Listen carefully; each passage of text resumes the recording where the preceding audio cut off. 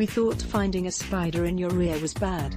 But a 32-year-old woman in Russia had a live worm removed from her face and we just can't. It sounds like a horror story, but this very real case of the heebie-jeebies appeared in the New England Journal of Medicine this week. The patient documented the moving creepy-crawly in a series of selfies, naturally, seen below. She first noticed a lump below her left eye, which moved above her eye a few days later. 10 days after that, the lump settled into her upper lip. Other than having a bump moving around her face, she experienced only occasional bouts of an itching and burning sensation. After 2 weeks of these symptoms, the woman brought herself to a doctor, where a living parasite was removed surgically and identified as Dirophilaria repens, a long, thin white worm shown in image D above. Related 10 surprising conditions you can get in your eyes. D.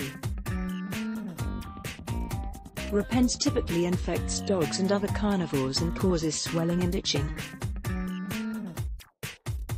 When it finds its way into humans, it's usually by accident. According to the Centers for Disease Control and Prevention, CDC, those cases typically play out pretty much just how it did for the woman in the Najm, a single parasite under the skin that, thankfully, can't reproduce but can move around.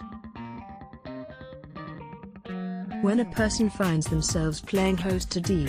repens, they have mosquitoes to blame, and the woman in the Najm report recalled being frequently bitten on a recent trip, the authors wrote.